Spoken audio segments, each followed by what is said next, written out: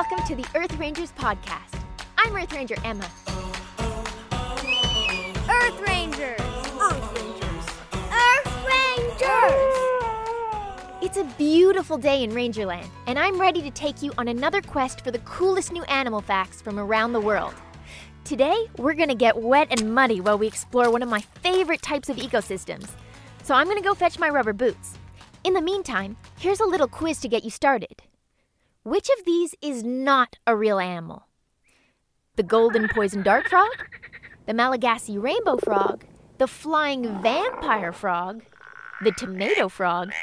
The Mongolian rabbit frog? You heard me.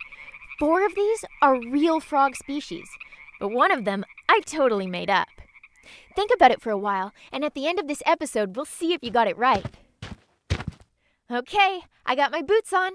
Meet me outside after the jingle. Wild and wacky animal facts. Wild and wacky animal facts!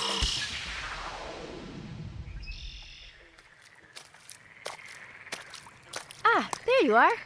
What a beautiful day to be outside. As you may have already guessed from the chorus of sounds around us, we're in a wetland. I'm standing here on the muddy shore beside a small pond that's surrounded by tall grass and next to the edge of a forest. The abundance of fresh water, cool shade, nutrients, and plenty of hiding spaces makes this a real hotspot for animals. As a matter of fact, wetlands are among the most productive ecosystems in the world, comparable to rainforests and coral reefs. Anything from microbes, plants, insects, amphibians, reptiles, birds, fish, and mammal species can be part of wetland ecosystems. I can actually see a bunch of different animal footprints in the muddy floor. Oh, I think this is from a deer, and this one must be a coyote. It almost looks like a dog's paw print. But here, I'll snap a pic. And then I'll upload it to earthrangers.com/podcast so that you guys can take a look and let me know what animal you think it is. Earth Rangers! Well, it's not really the most human-friendly habitat. Ugh, this mud feels more like quicksand, and right now it feels more like a biological hotspot for mosquitoes. Ugh. But aside from that, wetlands are actually incredibly important for people too. They help keep our water clean by filtering out the pollution, they protect us against flooding and drought, and they even protect us from climate change by absorbing greenhouse gases. And that's not... Whoa! Did you see that? I mean, hear that? A shiny green frog just leaped into the water right in front of me. Oh, that was so cool. And that frog got some big air. I guess they weren't lying when they said frogs can jump 20 times their own height. Can you imagine? That's like me jumping as high as a 10-story building. I mean, forget Spider-Man. Here comes Frog Lady. Hey, you know what I just realized? Frogs have lungs just like us, so how can they breathe underwater? I know I can't go longer than like a minute without taking a breath. Ready? See? 1 minute on the dot. Wait, so how can frogs stay underwater for so long? Time to assemble an... Animal investigation squad. Animal investigation squad! Oh, wait. I remember now. They can absorb oxygen through their skin. Yeah, and I think they can also do the same trick with drinking. I mean, when was the last time you saw a frog take a drink? Probably never, because they don't need to. They just absorb water through their skin. Pretty cool, eh? Now, let me see if I can find where that little guy went. Nothing. Oh, wait, what's that? I found a bunch of little tadpoles. Oh, it looks like they're already transforming into little frogs. I can see some small legs starting to develop. The process where a tadpole turns into a frog is called metamorphosis, and it is an amazing transformation. Almost every organ has to change so that the tadpole can go from living underwater to living on land as an adult frog. It is such a difficult process, and the time when a frog is most vulnerable, so why do they do it? Why don't they just get born as tiny baby frogs and grow up like other animals do? What's up with the Transformers Act? Auto frogs, assemble! Let me see if I have a signal, and maybe I can dial in an expert.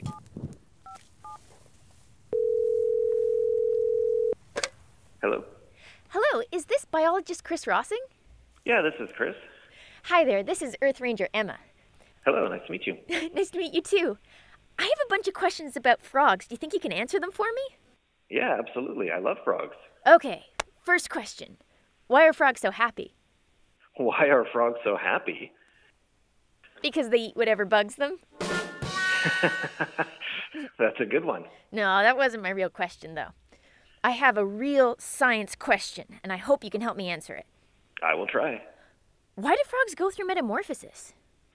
Oh, frogs go through metamorphosis for a couple of reasons.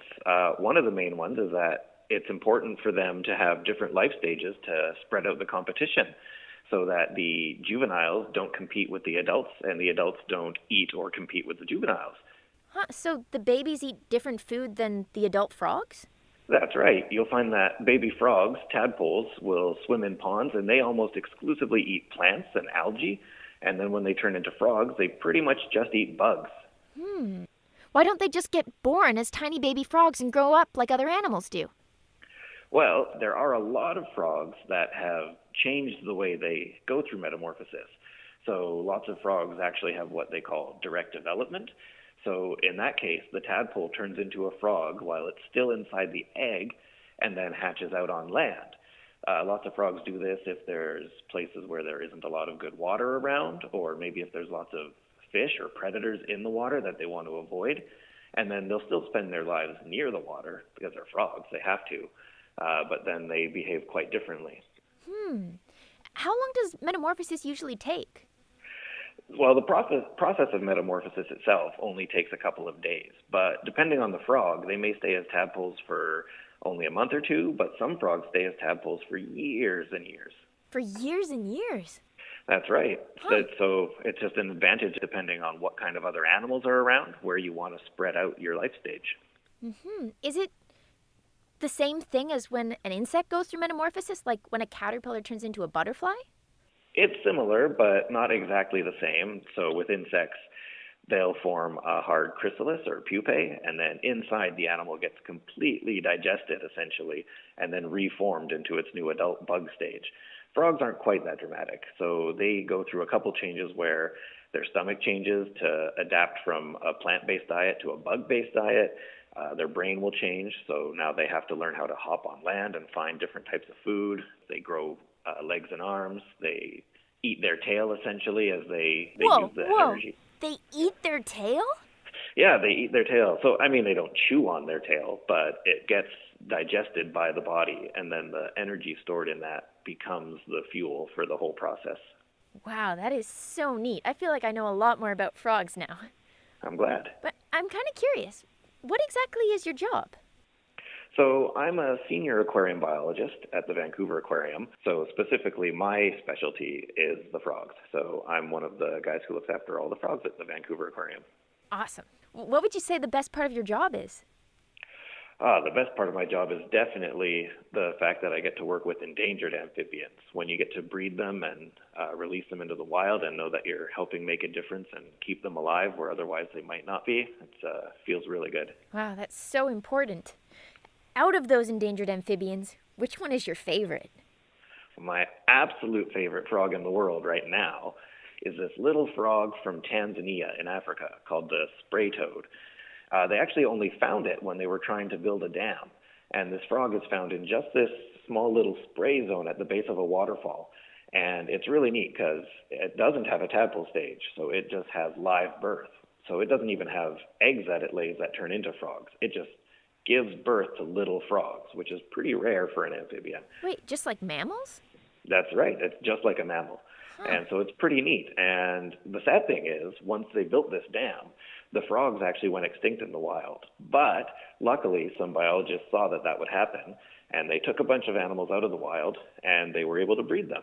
And so they built a big sprinkler system to recreate what the waterfall was doing, and they've been releasing them back into the wild for a few years now, and it looks like they're doing well. Oh, I'm so glad that biologists were able to save them. Yeah. Well, thank you so much for answering all my questions. No worries. Nice talking to you. You too. Take care. Bye. Animal Investigation Squad. Another one of nature's mysteries solved. Man, I love science. It just makes so much sense. Now I better head back to headquarters. I want to have enough time today to test our device. Oh, there's that frog again. Psst. I'm going to try to catch it for a closer look. Woohoo! I got it! Might have got a little muddy there too, but no biggie. Let's take a look at you, buddy. I think it's actually a different frog from what I saw earlier. This one is pretty small and reddish-brown with 3 dark stripes on its back. Let me check my wildlife guidebook. Let's see here. Looks like it's a western chorus frog. Very cool. It says here that they're nocturnal, so I was extremely lucky to find one during the daytime. Did you know that one of the ways you can tell a male frog from a female is by looking at their ears? Yep. If the ears are larger than the eyes, it's a male. If they're smaller, it's a female. So this seems to be a male. Oh, there's another difference. Male frogs are usually the ones that croak. They do it to attract the females, but I can't say I find it very attractive. Good thing I'm not a frog. But what if he is actually an enchanted prince? I feel like I'd look great in a castle. I'd have a butler, all the cakes I can eat.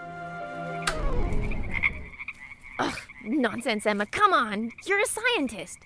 But hold on just a minute.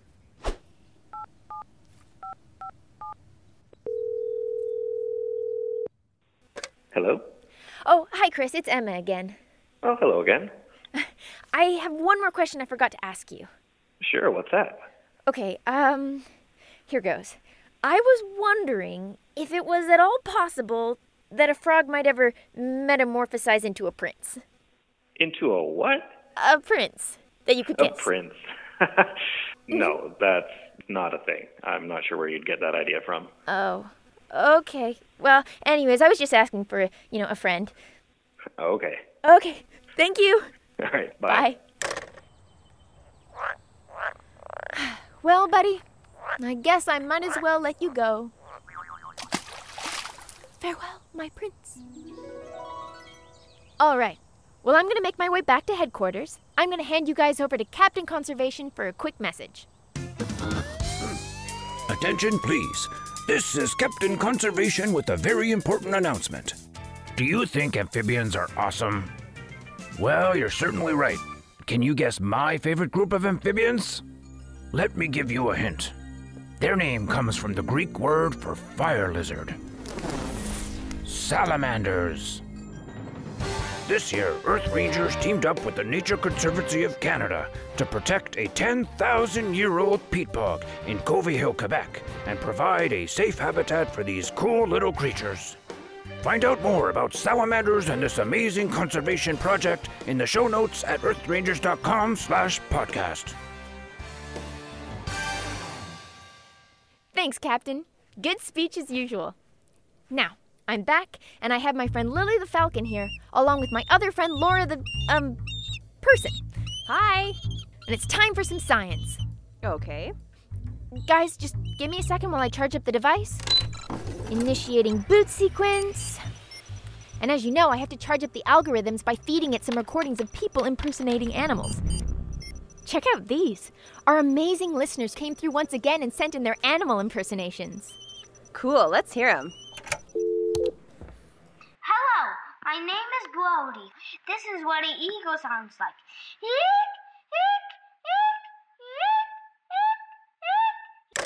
Wow, someone paid attention a few episodes ago. Awesome! Hi, Earth Rangers, that's a dog barking. Oh! And that's a wolf howling. Nice job. Clearly going for some of the classics here. Hi, Earth Rangers. My name's Ingrid, and I'm going to show you a sound of a hardwog. Warthog, I mean.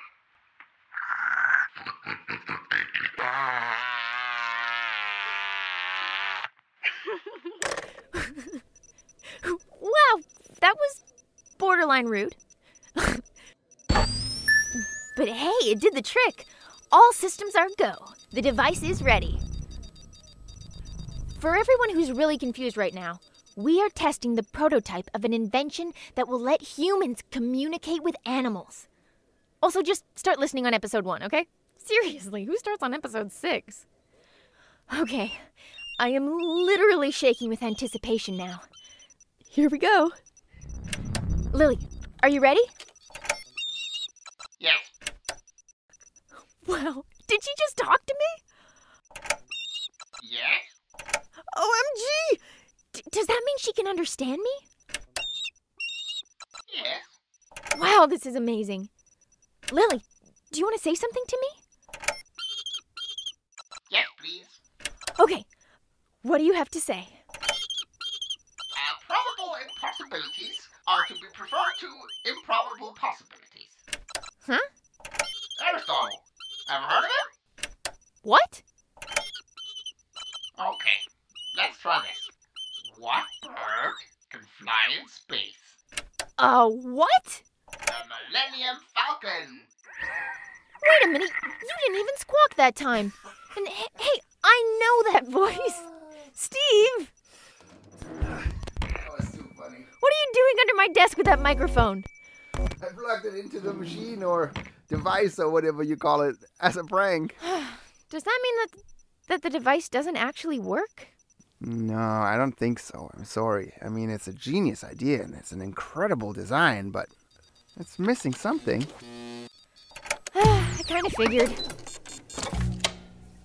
But it would have been so cool to understand what animals are saying and thinking. I guess we'll just have to keep trying to understand them the old-fashioned way, by careful observation and through scientific research. After all, that's what wildlife biologists do best. And since animals don't have a voice, it's up to us as Earth Rangers to speak up for them.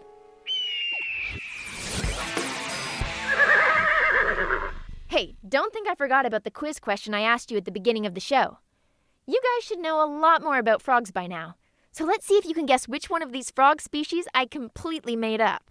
Here's the list. The golden poison dart frog, the Malagasy rainbow frog, the flying vampire frog, the tomato frog, the Mongolian rabbit frog. I'll give you a second to decide. Now let's see. The golden poison dart frog totally exists and is one of the most poisonous creatures in the world. Well, maybe I should have done my research before I started scooping up frogs left, right, and center. That could have been bad. The Malagasy rainbow frog also exists and is as colorful as the name suggests.